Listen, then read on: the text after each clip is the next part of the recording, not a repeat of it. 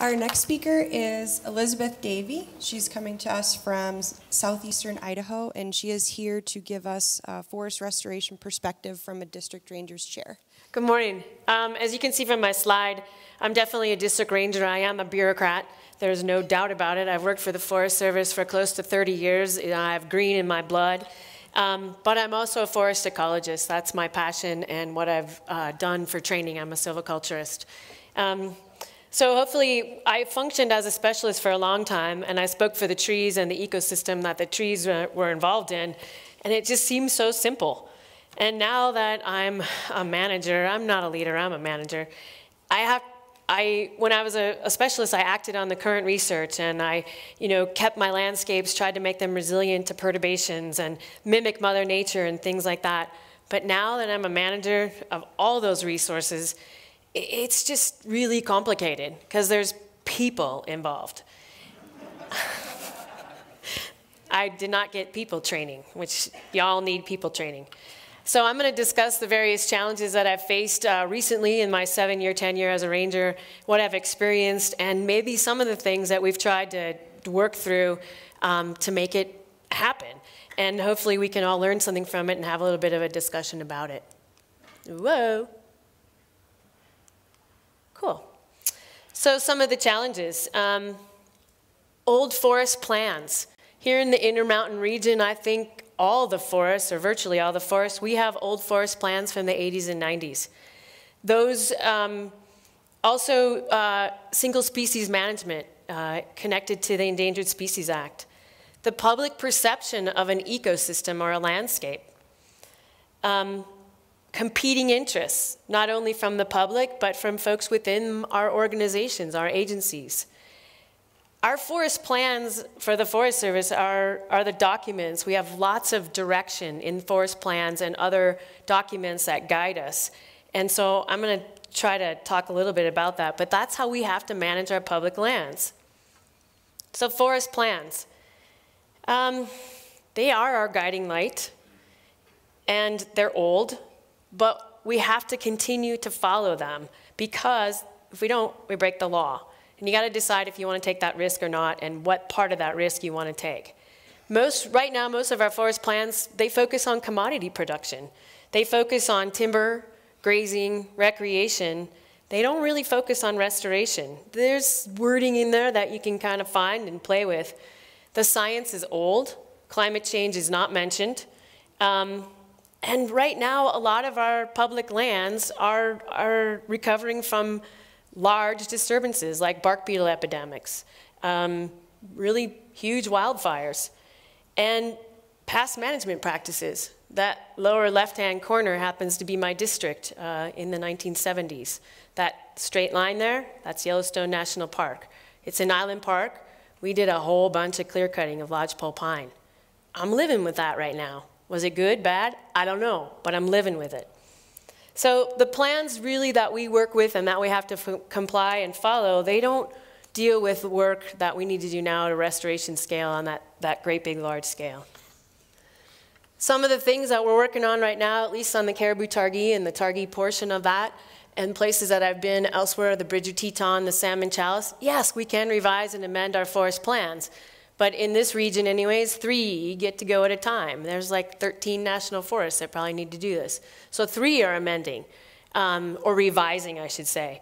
So we've amended our plans. We've amended it with lynx amendments, grizzly bear amendments, sage grouse amendments as an example. And we've even done some very site-specific amendments to those plans like on a project basis because there was just something we couldn't live with in that plan that could still lead us to restoration. We've been writing white papers, if I could use that term, to interpret some of the things in our forest plans that we just didn't know how it was meant to be, like old growth. Both the Caribou and the Targhee plan, we're working on interpreting what did we mean by old growth in 1997. Now it's 2017. So we're working with that to try and interpret what the forest plan meant. For lynx, we're trying to get an amendment through right now on the Targhee to amend our lynx analysis units to comply with better science that we have, to define the lynx habitat and how those standards and guides in our plans can be implemented. Sometimes landscape analysis can help us at a smaller scale of rather than a forest, we're looking at just a watershed or a portion of it, a mountain range, something like that. That can sometimes help us with lack of information in our forest plans. All of this is extremely time consuming. It can end in litigation. I heard that lovely word not too long ago. And that can put a stop to projects that you're doing, really good, well-planned projects that you're doing. And it is expensive. And it's not always a comprehensive look at an area. It might just be a smaller portion of that area, but not across the whole national forest. So hopefully we can get around to amending plans, but hopefully some of these little intermediary steps can help us with that. So single species management in the Endangered Species Act. I have absolutely nothing against the Endangered Species Act. It's one of the most important acts of legislation that we have and that we've been using to guide all of our work. I do, however, am very opinionated about single species management. Where I come from, we have a lot of grizzly bears. Yes, they were delisted in the Greater Yellowstone ecosystem, but we're still living by single species management. Lynx is the one that's got me all wrapped up. That's the one that I've been struggling with since the Lynx Amendment came out. I don't have any lynx on my district. There was one sighted there like, I don't know, 50 years ago or something. It was traveling. It did not hang out. It did not den. It did not make a home there. But I got lynx. That's okay. I'll comply with what the amendment says and what our standards say. But some of the things that we can and can't do because of that single species management, does that affect the whole entire ecosystem and everything that's in that landscape? Well, I'd probably say yes. So also single species management in my world, I included humans in that, and I talked a little bit about people earlier. Yes, we manage some places solely for human interaction. It's called recreation. It's a huge industry now. It's a huge part of how we're managing our national forests, and I dare say how we're managing our ecosystems. Does that have conflict with those natural occurrences out there? You bet it does. So, are there solutions? Maybe. I think I'm brilliant, and I came up with one. In the single species management, like in the case of lynx, we took all the data and information from lynx from studies that were done in Montana. It may not necessarily apply to what's going on in southeastern Idaho. I have a totally different landscape, totally different place. You guys are all scientists, you know that. Can we take that science that the folks who know all about lynx and their habitats and how they function, can we take that science and then apply it on a local or more regional or landscape basis? Can I apply it just to my area? Yes. Takes a lot of time, takes a lot of effort, takes a lot of money, and I bet that trust is not out there that the agency will do that and apply it in a timely fashion. But I think it can be done. So one of the key species that we're trying to maintain on our forest is aspen. Huge talks about aspen and how it interacts on our landscape. There's an issue there, though, with lynx habitat. Lynx rely on aspen. It's one of their key habitat types because snowshoe hares hang out there. But as you can see in that upper left-hand corner, where aspen is associated with subalpine fir habitats, there is a standard in the lynx plan that says, it's called Veg Standard 6, no vegetation management projects that reduce snowshoe hare habitat in multi-storied, mature, or late successional forests. So there's a subalpine fir habitat in there with aspen in the overstory. Y'all are scientists, y'all are foresters, most of you are. You know what's gonna happen. The subalpine fir is gonna eventually outcompete the aspen. I can't treat that because it's lynx habitat and it's a standard and I can't treat it. All across lynx habitat where there's subalpine fir. When I worked on the Bridger Teton, the whole forest was covered with that. As you all know, there's other species, elk. Anybody hear of elk? Oh, what season is this? October, hunting season. Elk use that kind of habitat and aspen all the time. Pretty soon, we aren't gonna have that on the landscape anymore. We've already noticed reductions in aspen on our landscape. We've already talked about how important aspen is on the landscape. My hands are tied, I can't treat it if it's in that kind of habitat. I suggest that you take a landscape, however you decide to define that landscape, and as a solution, you decide how much of that habitat is critical for whatever species you're talking about. Here I'm talking about lynx, but whatever species, and you manage for that. And you manage the rest of that landscape for the other species.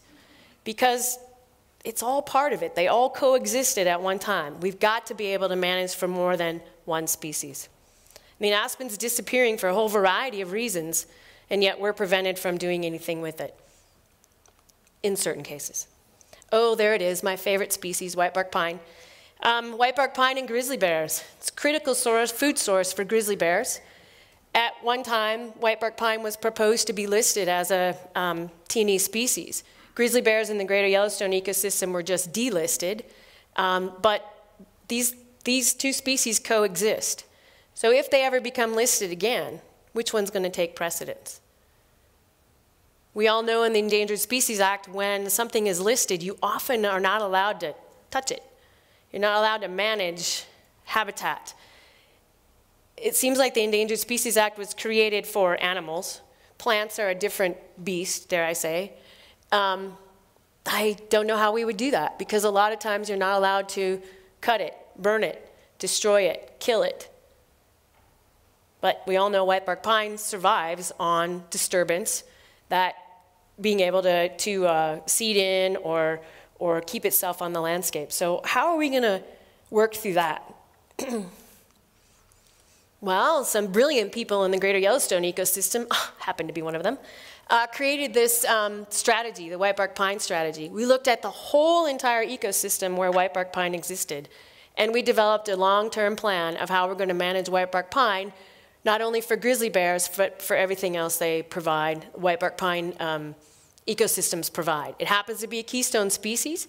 Maybe that's part of the answer, is we manage for these keystone species and then everything else will be happy that relies on it. I don't know, I'm kind of naive sometimes about those things. But develop that long-term plan. Takes incredibly dedicated people who want to do that. It's a lot of work, it's a lot of effort, it's a lot of fun, and it takes partners to do it. We did it with a whole bunch of different people that not only contributed money, but they also contributed their knowledge and their ability to do things on the ground. Let's just manage for the whole. Sounds pretty simple. We've talked about wildfire on and off all morning. Is it good or bad? The Forest Service has done a really good job on confusing the heck out of the public about whether it's good or bad. We had let it burn policies. Oh wait, that was an NPS policy. We had let it burn, we had fire use for resource benefit, and now we just have wildfire or prescribed burns. But there's huge, huge resistance, and it's our fault from the public to not immediately stomp out that fire. They don't care how it was started, where it is, what it's doing, they want that fire out. Smokey Bear was one of our most effective campaigns ever, and still doing a great job. You all know what he says, right? Only you can prevent forest fires. Every kid from this height up, well, maybe not every kid, need to educate y'all a little more, knows what Smokey says. They want Smokey to be at all their events, they want Smokey to show up and give out Easter eggs, all that kind of stuff. Smokey's really, really good. Maybe one of the solutions is we need to have Smokey give a different message. And since I'm a Forest Service employee, I'm not allowed to say what Smokey should say. But use your imagination, because that's, you know, it's not kosher to say something other than what Smokey's supposed to say. So managers know that we're never going to thin, cut, whatever you want to call it, our way out of some of this restoration work that we need to do. It takes a lot of time, a lot of effort, a lot of money, and we do only a few hundred acres at a time. Some of our vegetation types that we want to restore, they're fire dependent. I live in an extremely fire dependent landscape. Lodgepole pine, subalpine fir, aspen, whitebark pine. It needs fire, and we all know that. Everyone has those kinds of species or that kind of landscape that they're dealing with. So I keep saying fire's the answer. It's cheaper most of the time, and it's effective. It's also scary. It's also risky, and it's not very well accepted by the publics or even by folks inside our agencies. It's not very well accepted because maybe it's not very well understood. So prescribed fire, we had a few folks talk about it, saying It's a risk to put prescribed fire on the ground. You're very liable. I, as a line officer, am extremely liable for what those firefighters do out there. But it's still something that we need to work on. How do we educate folks? How do we get them familiar or comfortable with fire? Maybe doing it in small portions, or working with private landowners or other people who get to do what they want on their own land. So up in Island Park, we're working with the Flat Ranch, which is owned by the Nature Conservancy, to conduct small units, 19 of them, across 4,000 acres of prescribed burning. It's a great experience. The public can show up. We've got a sign, public welcome, sit on the deck overlooking this beautiful, beautiful spot, overlooking the Yellowstone Plateau, and you can watch them burn while a fire expert stands on the deck and points and roasts hot dogs and talks about what's going on out there. People aren't intimidated. Yeah, there's smoke, but it's not like these big roaring flames coming up and people are going, oh my gosh, you know, we're all going to die. It's been a great opportunity for folks to see how fire works on the landscape. This year, we need to keep informing the public and talking to them about it. And this year I worked with an incident commander. He was from Alaska. And one morning at the morning briefing, he introduced the day as saying, we have good fire and we have bad fire. And he's talking to firefighters. Good fire and bad fire. The bad fire is that stuff that's threatening the community. We don't want Mackenzie Bridge to burn down. The good fire is that stuff right there in the Roni fire right there that's burning into the wilderness. It's doing great things. It's doing what fire should do on the landscape. We're going to actively suppress the bad fire, and we're going to let the good fire do its thing. Everybody got it. He said the same thing in a community meeting, and people nodded their heads. You could see the lights go on. Good fire, bad fire. I don't know. Maybe it's worth it to try and relate to folks that way. Is this a solution to talking about wildfire and using fire on the landscape? Treating those wildland-urban interfaces, the WUI? It's kind of a new concept for the Forest Service. Been around since the early 2000s. We're all working on projects in WUI. We chase the money, but that's also where the public is interested in getting some help. And we got a lot of development that's up against public lands, where we have a forested landscape that's susceptible to fire. Some of the projects we've been working on in the Island Park and Ashton area are just developing evacuation plans. How can we get people safely out of the area, as well as get firefighters safely into the area? It's just simple. How can you leave? When are you going to leave? And do you feel safe doing it? Of course, some of them are traditional fuels reduction projects where we're removing the fuels, cutting trees, burning trees, changing the landscape to hopefully change that fire behavior. Anytime I go to these publics and talk about the landscape or the ecosystem, I get a really funky look. I get it. You know, they're really concerned about their world, their life, what's going on there. The concerns I have are these things ecologically sound? Are we just buying time for just the next couple decades and then we're going to be screwed anyways? I don't know. Can you thin lodgepole and still be effective, or does it all fall down? We're experimenting. We're trying to figure it out. We're trying to promote these wildland-urban interface projects as part of the whole landscape and connecting all of the acre-by-acre little tiny projects together. Like I said, people look at it, you know, hear ecosystem or hear landscape, and they're like, whatever, you're a greenie, you don't know what you're talking about. Yes, I do. But we need to get folks to understand what it means for them and how it's going to work. I've been working with a lot of folks in the Fire Learning Network and the Fire Adapted Communities. They're Nature Conservancy organizations funded by the federal government. They're very, very good at co-learning and teaching people and learning from folks, not just agency, but all across the board where land ownership exists that have forested condition. We have the Sustainable Fire Community in Island Park. We've been in existence since 2012, and I'm not even going to tell you how many acres we've treated. It's minuscule. And that's what frustrates everybody, because they want to get it done. They want 1,000 acres done now. We have plans. We have communication plans. We have this big landscape plan. I don't call it that. We have this big landscape plan, and we're working towards it. It's kind of good. The other challenge is the public perception and their desires. Much of our interested publics, and even those who oppose the things we're doing, they want the landscape to remain the same. I interpret this as be static. Well, how do you do that when we know all our landscapes, our ecosystems are dynamic? So some of our management goals that we have are natural disturbances, such like mountain pine beetle or fires. We want them to play a role in the landscape. Well, how do you do that when people want it to remain the same? I'm not so sure. So what I do or talk about is doing treatments now that can lead to a future landscape that people are going to be, I'll say, satisfied with. I call them kind of stealth treatments. I don't use that word landscape. I don't use the word ecosystem. But I have a whole bunch, due to that lower left-hand corner there, I have a whole bunch of lodgepole pine that's about the same age, looks the same, no difference in species. It's all lodgepole pine. Hundreds of thousands of acres of that. In another 40 years, I'm going to look like that again. Hundreds of thousands of acres of mountain pine beetle killed landscape. The public has told me they don't want that. I've manipulated it already, so we're going to start working towards not having a landscape that's dead and red everywhere. Some places it's perfectly acceptable, whether it's by fire, stand replacing fire, or mountain pine beetle. And we're using the work that John Shaw and Dr. Jim Long worked on, using mountain pine beetle stand density diagrams and objectives, and working through all that and trying to create that landscape that the public's going to accept in the future, because they don't want it to change. So we're doing it in places it's not in their backyard and they don't readily see, but we're working on it so that maybe we'll have this quote-unquote resilient landscape. So throughout my talk, you've heard me say this, and we've heard it all morning long: partners, partners, partners, partners. We've got to get a lot of people on board. We've got to get them on board quickly. We've got to get them to understand what the public agencies and other landowners are doing and why. And we can't do that all by ourselves. The Forest Service has functioned by themselves for a very, very long time.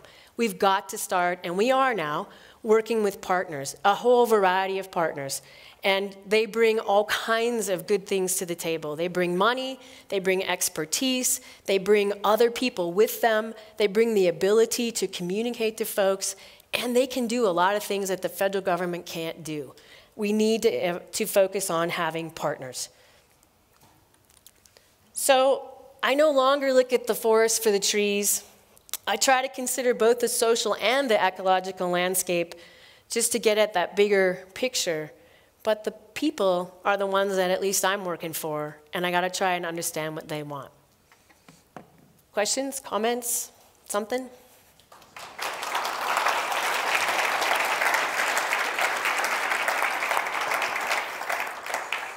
And Wayne, you can't ask me any questions, neither can Dr. Long, because then I get really intimidated.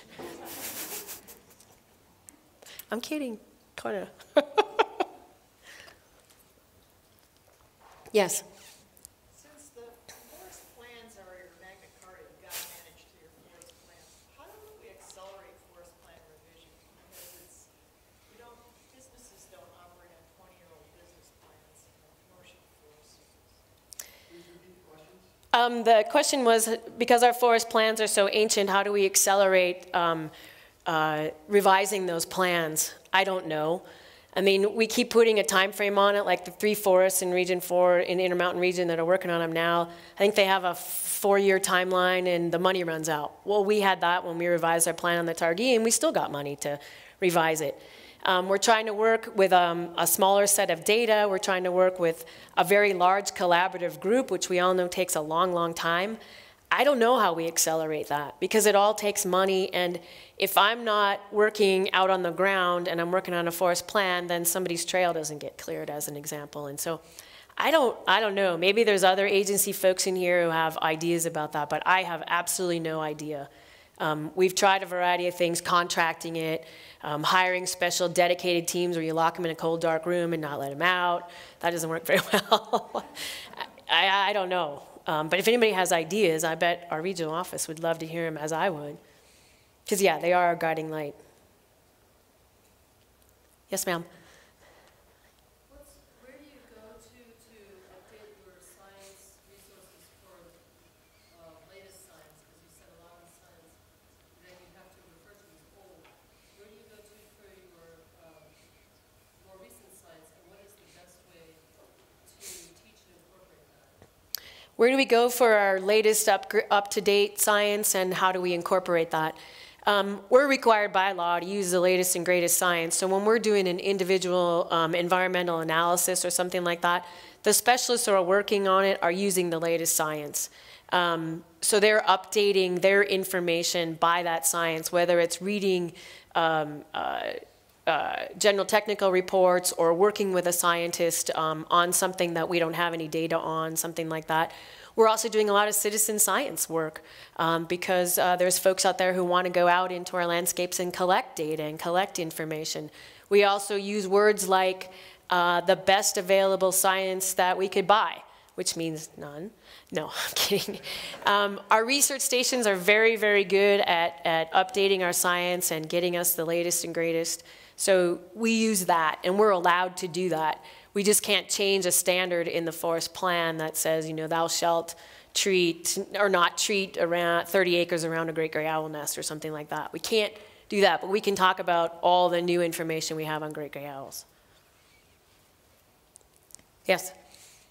As a manager or line officer, when you confront a staff member who doesn't want to do something that's more culturally based than authorities based, how do you handle that? How do I handle dealing with someone who doesn't want to do something more culturally based than authority based? No, you've got the authority to do Oh. stuff, but they've always done it one way. Ah. I hate those words. We've always done it this way. Oh. It's a difficult thing to do because that's, of course, where you're comfortable, where you know whatever reason made you comfortable in that. I have a few times, and Wayne will laugh at this because people who know me, I am the line officer. I have made the decision.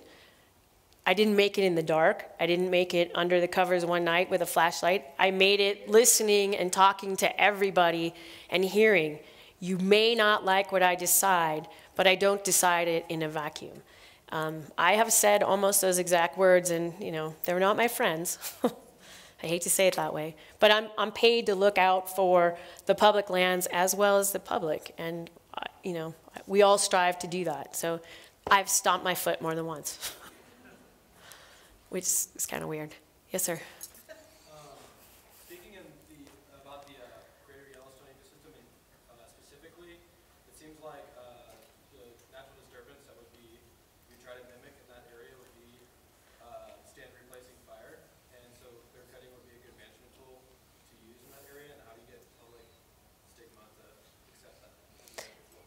So in the GYE, the question is, it seems like stand replacing fire and clear cutting would be kind of synonymous in how you would manage that landscape. We did a darn good job clear cutting starting in the 1960s. A few silviculturists and I that have worked in that ecosystem have gotten together since then. When we clear cut in the 60s and 70s, and we literally clear cut everything. We would clear cut 40 to 100 acres, leave 600 feet. Clear cut 40 to 100 acres, leave a 600-foot leaf strip. Well, those leaf strips all fell down. Like, really? Duh. So we talked a lot about, you know, how did that ecosystem function? Should we have gone and treated this whole great big section here and left this over here to fall down and stay there and be all this dead wood and burn up in 1988 when the fires came through during Yellowstone? Yes. So I don't think clear cutting 40 acres and leaving 600 feet and clear cutting 40, you know, that was not how nature intended it to be. We should have done some logging here and left this over here as an example. That was not the science at the time. It was, and we were feeding mills, and we didn't want to leave anything out there. You know, our job was to make money. Whoa, never mind. It was to sell timber. Sorry. Okay, cool. Thank you all very much.